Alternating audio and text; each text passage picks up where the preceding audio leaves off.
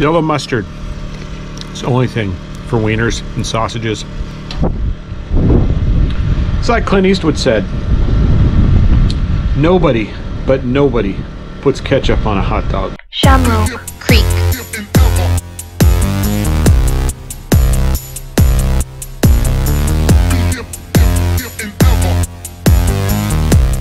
Well, we got a little bit of clear weather here, other than some nice cold wind. So I'm gonna cook up some lunch before I dig a hole for Dishy.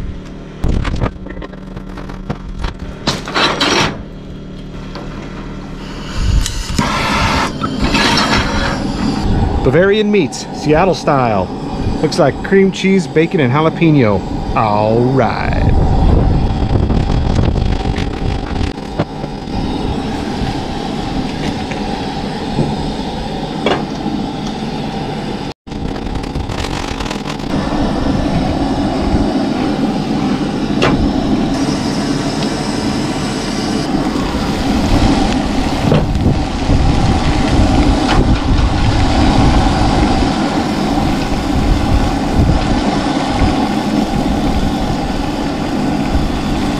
Oh yeah, those are damn fine. Bavarian Meats makes those. You're gonna have to get some more of those. I think they're from Costco. Got a nice snap to them. Can really taste the cream cheese and the jalapeno. But it's not super spicy, which is good. All right, back to work. So I'm going to use some super meaty wire from the charge controller through its fuse down to the bus. It probably doesn't need 2 gauge for the distance it's at, but I have enough of it and it can't hurt. It is the highest amperage section, with the exception of the connection from the bus bar on the positive and negative through the shunt down to the batteries. That will certainly be the highest amperage, but I did the math and the 2 is good for that. So we'll just use 2 all the way up to this thing, and everything else I'll probably just use 6 on. So, got to get out all the special tools for crimping on some giant copper lugs onto these things because they're huge. This is the coolest thing ever. I have one of these at home as well. I bought one for here just because if you're working on anything battery related or DC power related, you're going to be putting big copper lugs on. This thing will do from 8 gauge all the way up to like double aught. So it's just a big crimper. And you got long bars for good leverage, so if you're doing a lot of DC wiring, you definitely need one of these, because if you're doing it with just a little small hand tool, you're hurting yourself for no reason. These aren't very much money. Just snag one at Amazon or your favorite store. Copper wire lug kit, same here. It's also got heat shrink in it. I have another box of heat shrink. I'm super anal. I heat shrink everything. On these, when you put the copper lugs on, the whole copper thing is exposed anyways, so the connection to the wire, it's not like there's really any way you can prevent it from accidentally shorting out, but it looks really clean when you heat shrink across from the jacket of the wire onto the lug itself. Plus it, a little bit more secure, not hugely, but I just like the way it looks. It looks more professionally done, so I heat shrink everything, not just to protect things that might short out, but also just to make them look better. So heat shrink, super cheap. And I do have a cordless DeWalt heat gun now I got at the auction. So it runs on the same 20 volt max system I have, and now I don't have to run the generator to run my heat gun, so that's pretty cool too. We'll get to try that out. And some big giant choppers. These are excellent for cutting that really heavy cable. You can use the little dikes, but man, you got to gnaw your way through. These do a nice clean cut, especially on the 2 gauge and bigger. I've had to use bigger than 2 gauge, like when I was working on the Jeep, and man, that's some heavy duty stuff to cut through. And then I just use the little guys to trim off the jacket. So we're going to go from on the negative side, we're going to go from the shunt up to its bus bar. We won't go to the batteries yet because they're not here. I'm not even going to run that wire. And that'll actually be a super short run because, as you can see, they're pretty close together. Like butter. If you're doing these projects, I always have like tons of these lug kits around because you'll never have the size you need. It's just they give you just a few of each type, so I just have tons of them. I need to actually sort them all in a nice container or something.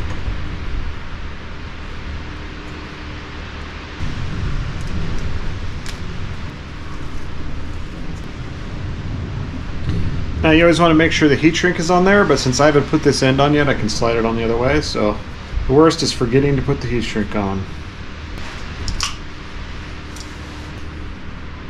Perfect. Best tool ever. And we'll use the heat shrink. Cordless heat gun. Cool.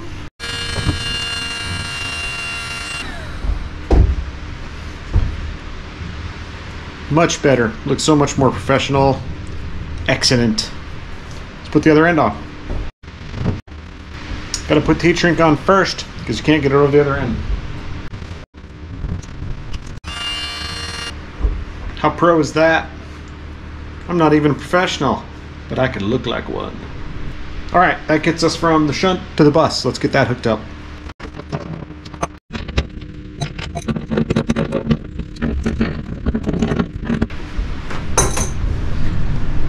Shunt away. All right, now we'll run the negative up to the controller. This actually has a terminal where you just put the bare wires in and clamp it down inside the unit itself, so we only have to put an end on for the bus.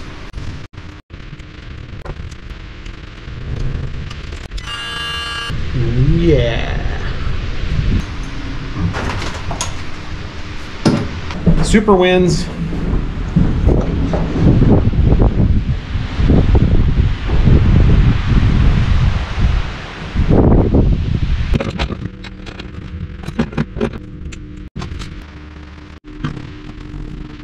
Okay, we're going to run the positive out of this unit into its fuse since it's just a little hop there.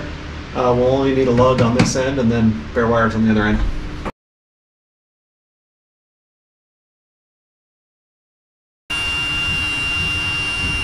Positive down to the fuse. Now we're going to run this fuse down to its switch and then to its bus, and that will get the solar charger wired.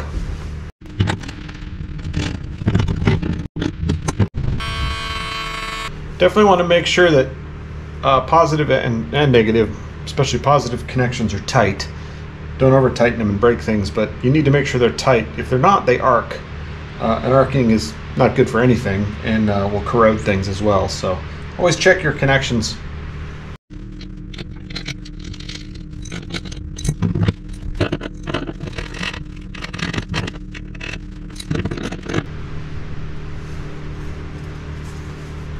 So we got the solar controller wired. We came out of here through the fuse down to the switch, into the bus for the positive. The negative comes, we got the shunt wired to the bus to this. So this guy is wired. I need to screw this switch down, and he's pretty much ready as far as we can go today. And then next I can do DC converter and the inverter if I would like. All right, let's do the inverter. So we will go bus to fuse to inverter. It has a switch on it already, so I'm not going to put an interrupt into it. We can pull the fuse if we have to, so I'm actually going to move this fuse to here, make it a little easier to route.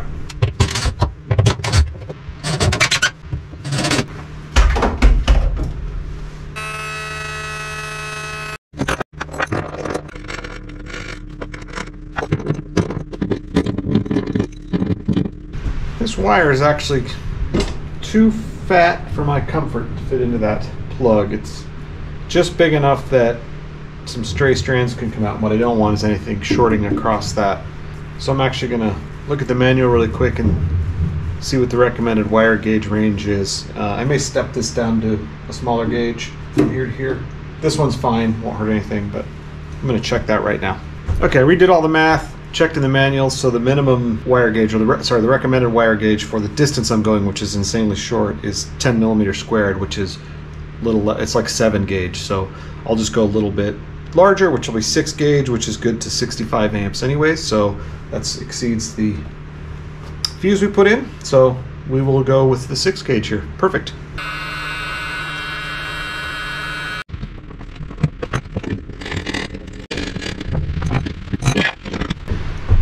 So it's starting to get a little dark.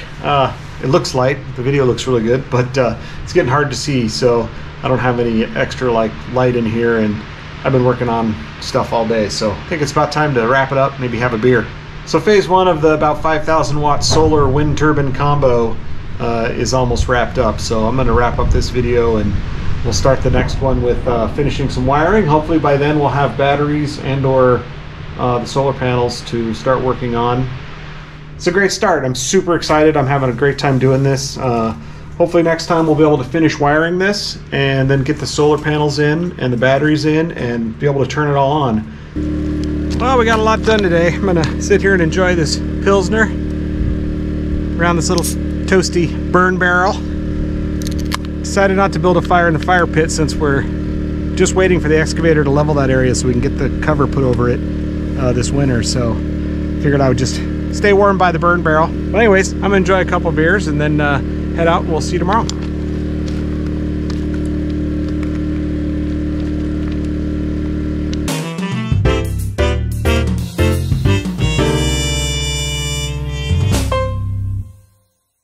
You have to watch me eat, since there's no work getting done.